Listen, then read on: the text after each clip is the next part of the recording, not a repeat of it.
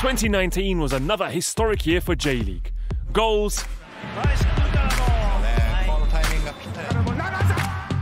skills,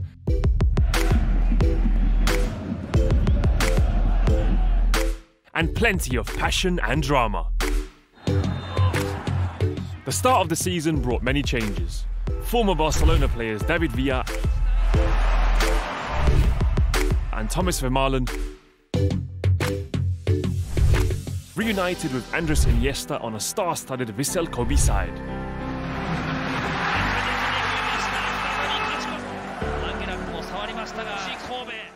In the first month of league play, Nagoya Grampus were surprising early front-runners.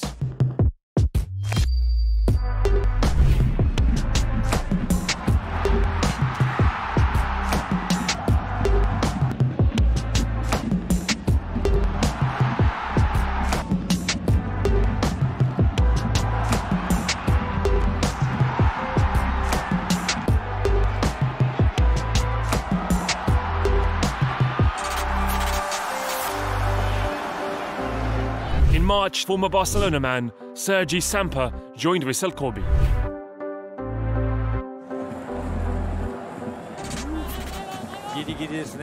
After 4 games played, FC Tokyo sat atop the table.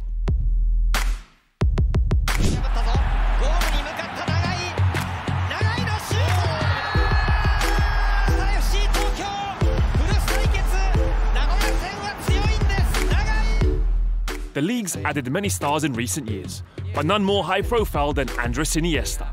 Iniesta emerged as a team leader for Vissel Kobe since signing last year, and in April it was made official.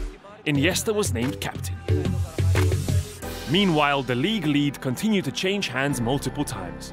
After match day 5, Nagoya Grampus was out in front.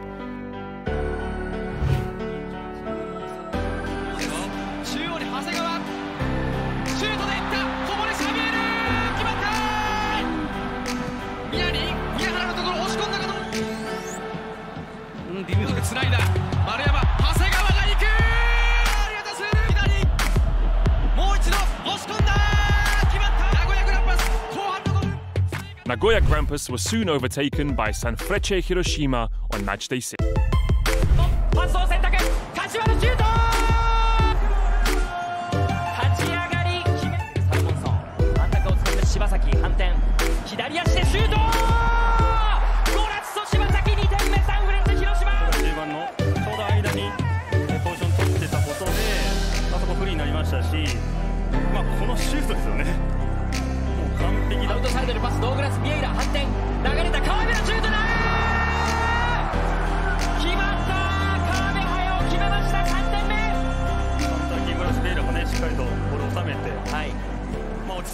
And by match day 8, FC Tokyo were back on top.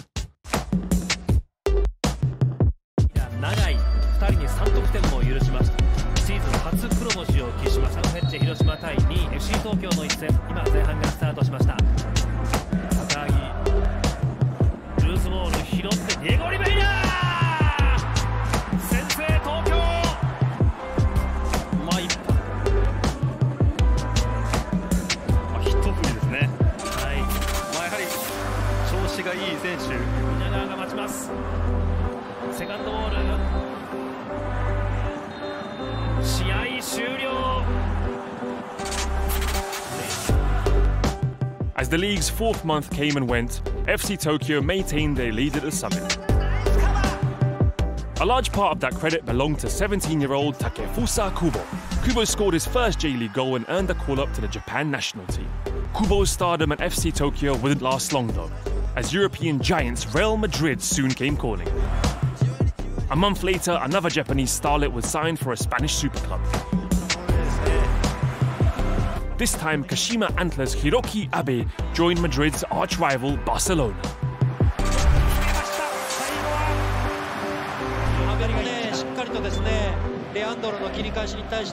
As spring turned to summer, FC Tokyo continued to lead the pack.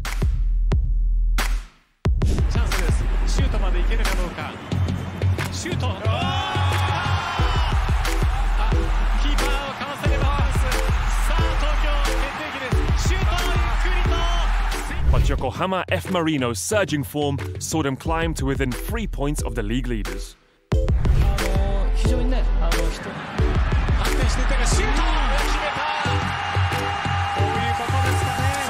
Further down the table, Fernando Torres scored twice, including this deft header to give Sagan Toss the win over Shimizu S-Pulse.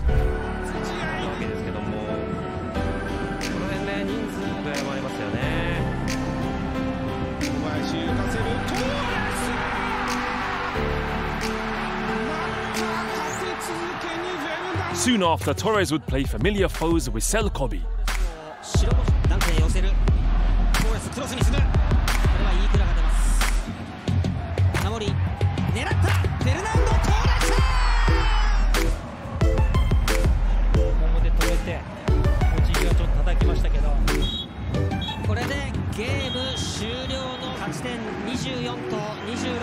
Elsewhere, Hokkaido Consadole Sapporo made history, beating Shimizu S-Pulse 8-0.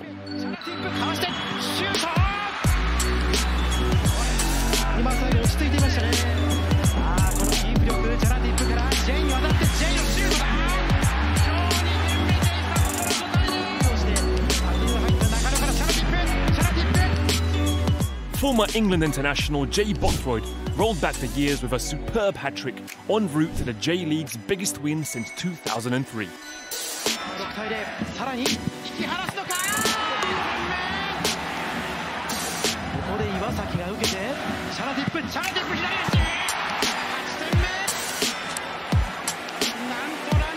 Meanwhile, FC Tokyo continued their march towards a first J1 title, holding off challengers for large stretches of the campaign.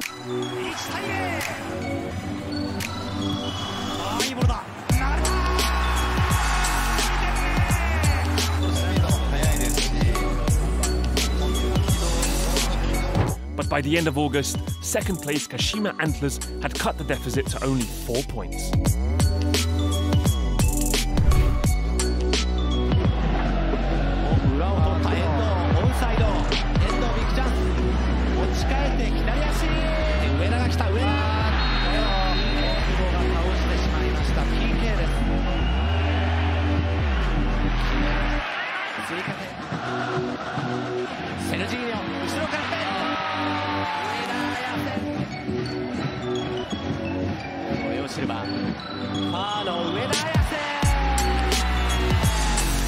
On match day 26, the score was to be settled. J-League's top two teams head-to-head in Kashima.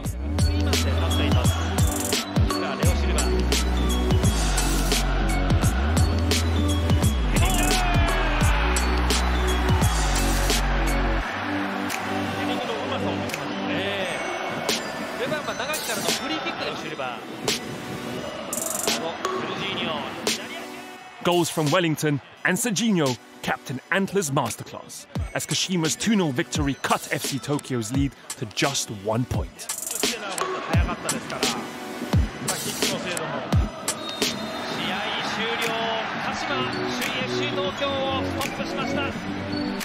At the other end of the table, Shimizu S-Pulse league form meant their supporters had little to celebrate. But this goal from Kenta Nishizawa against Nagoya Grampus brought their fans a brief respite.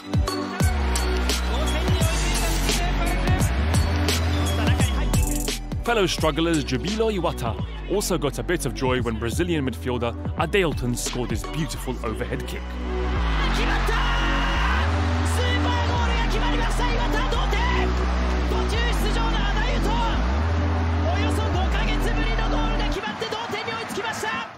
October was an eventful month that first saw Gamba Osaka celebrate their 400th league win.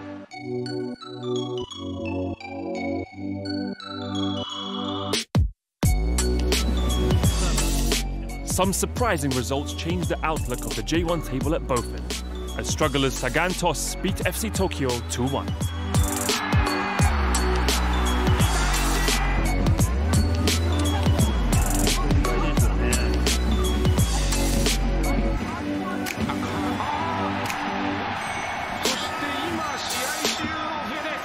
For the first time since March, there was a new J-League frontrunner in Kashima Antlers.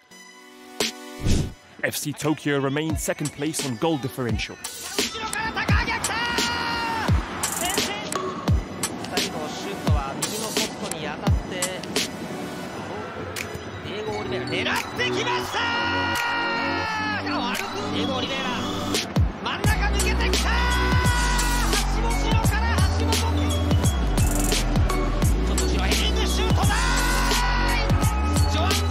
And in third, Yokohama F Marinos just 1 point behind the top two.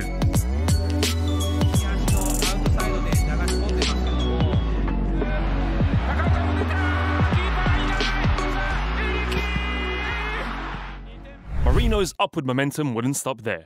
By November, their surging and stylish attack took the league by storm and planted them firmly at the top of the table.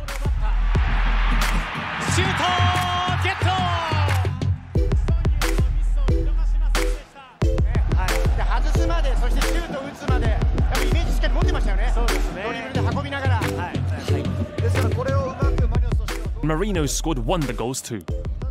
This solo effort from the season's breakout player, Teruhito Nakagawa, saw Yokohama seal a 1-0 victory over relegation battlers Matsumoto Yamaga FC.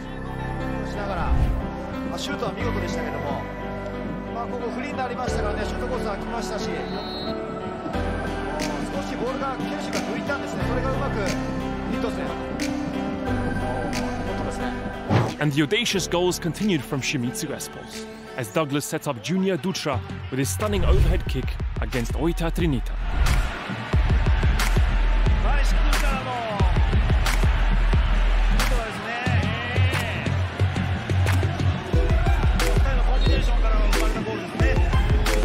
Speaking of wonder goals, Vissel Kobe star striker David Villa announced he would retire at the season's end, following a match against Jubilo Iwata. A trademark Villa penalty, coupled with a Lukas Podolski hat-trick, gave Vissel Kobe a 4-1 win on a remarkable day for the club.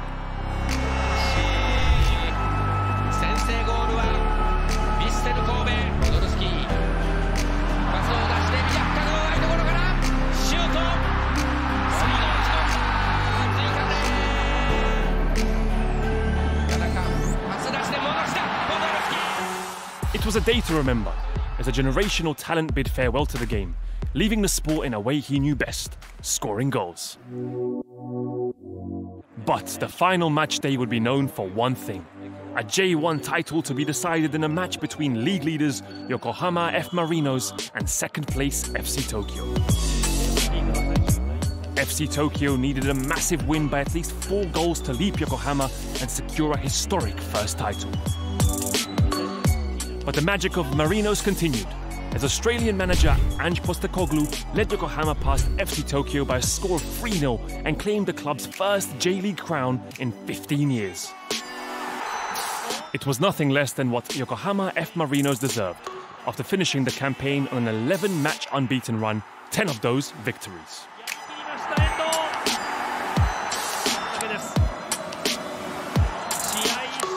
Despite the heartbreak of missing out on the title, FC Tokyo will join Yokohama F Marinos in next season's Asian Champions League, while Kashima Antlers also guaranteed themselves a spot in the ACL with a third-place finish.